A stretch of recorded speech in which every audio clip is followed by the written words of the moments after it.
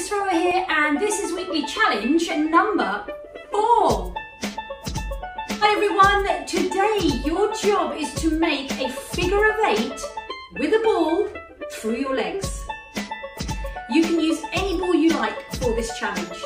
This is what it looks like.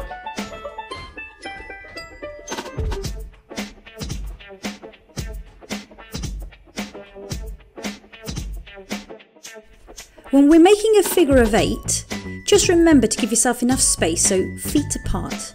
The ball will travel round the front of one leg, pass it through the middle and round the other leg.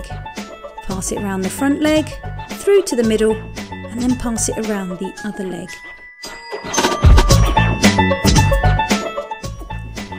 Remember I said you could use any ball? Well, here's me doing it with a tennis ball, a little dodgeball, and a slightly bigger ball, a football. Now this one might be a bit tricky if you've got smaller hands. You may want to practice this for a few minutes before you time yourself.